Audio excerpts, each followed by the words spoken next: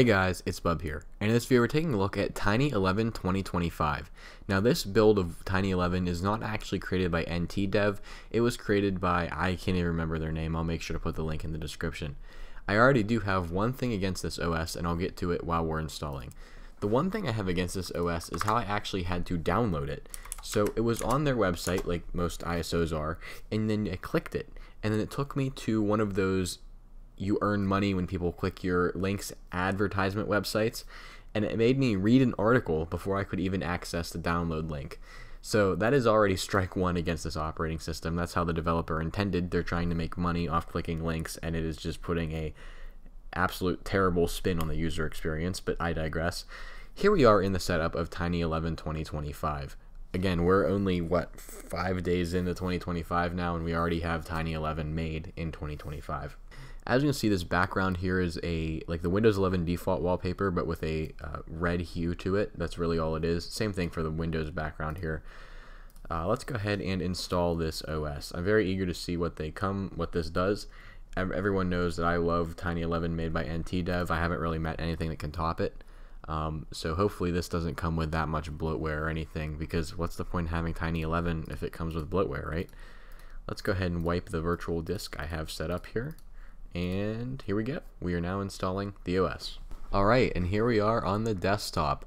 So as we can see, the background here is that same red hued wallpaper. That seems to be the theme here. They like this to be red instead of blue, like Windows 11 traditionally is. There was no out-of-box experience. It jumps straight into the desktop, so we don't get that customization aspect. But we can take a look at what we have pre-installed here. So these are just shortcuts, thankfully. They're not actually applications. Of course, we have our recycle bin by default. We have, this is the developer's name, Harbor Tech. I don't know why I was struggling to remember that. We can open that. We have a link to this guy's YouTube channel. Of course, Microsoft Edge and their typical bloatware here. The link takes you to sub confirmation, and here we can see his YouTube channel right here. Anyways, moving on from that. We also have their Discord server that we won't go into right now. We have an executable that will remove Microsoft Edge in case you don't want Microsoft Edge installed. I'm going to keep it installed because I do like having Microsoft Edge on here so we can get to the internet. And we have a compressed drive.bat, which I'm assuming we need to run to actually get the full effect of this Tiny11 distro. So we can see right now this is our disk usage. We're probably using about 11.1 gigs. Let's go ahead and run this script as an administrator. And I want to compress the drive, and let's see what happens. Alright, and here we are. So now that once the script has ran, which it has, let's go ahead and look at what's in it, and then we can get back to looking at the operating system. So it is going to, let's see, kill Explorer, change power configuration, set storage state, add registry keys, and then compact, and then reboot. Alright, pretty cool. So that's what's on the desktop. Down here in the taskbar, we can see that we have our widgets disabled, and we cannot actually bring them back. It is just grayed out, probably because we're not activated. On the right side of the taskbar, we have VMware Tools, which I installed. We have Bluetooth devices, Windows Security that is recommending actions.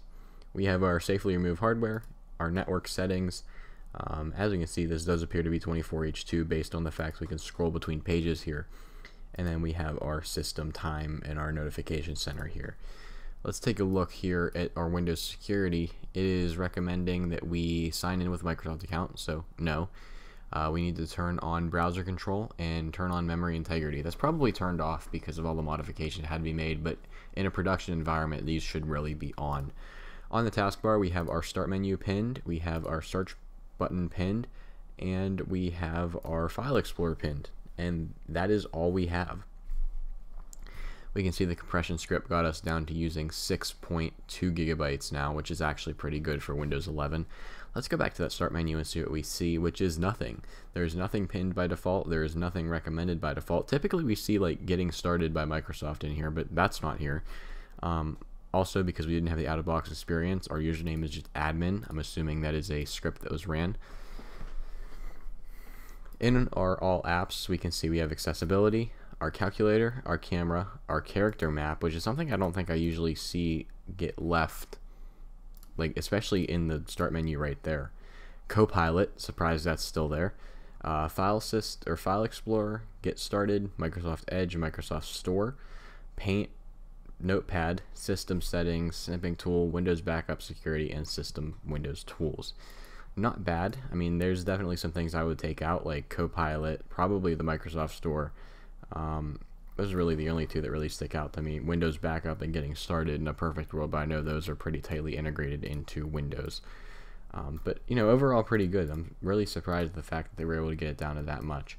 Let's take a look at CPU and RAM usage. We can see that we're using typical Windows CPU usage, probably anywhere between 5 and 10%. And then for RAM, we are using 1.1 of 2 gigs, which for Windows 11 really is not that bad. That leaves us with 900 megs to actually go out and do things, you know, browse the web. And as long as you don't have 70 Chrome tabs open, that should be more than enough for you. Let's go ahead and open up settings and see what version of Windows we're actually running and see if we can update this version of Windows. Let's go down to About, and we can see that we are running, that's Windows 11 Pro 24H2. So again, that is one of the latest versions of Windows 11, or the latest rather. That was installed on the 29th of November 2024. So this build, or at least when they started working on this build, is over a month old at this point. So maybe it's not really 2025. Maybe this was a 2024 that they wanted to portray as 2025. Moving down to Windows Update, because typically you cannot actually update Windows, we can see that updates are paused until December 27th, 2069, which is quite a long time. But we do have the option to resume the updates. The reason these developers pause the updates is because updates can either not work on custom OSs that really compress everything and remove core components of Windows, or they could break features of that OS, or they could just corrupt the operating system entirely because it's missing features that those updates require. So we'll go back to pausing the updates, or well, we can't. It's also grayed out for some reason. But we are now downloading updates, so hopefully nothing gets majorly broken here. So that being said, this is a brief overview of Tiny11 2025 edition. Definitely some things I would change, but overall this is nowhere near as bad as I thought it would be. Definitely keep them coming in the comments, guys. This was a viewer recommendation from one of my most recent videos. Keep recommending me operating systems you want me to take a look at on this channel, because I will definitely make sure to take a look at them.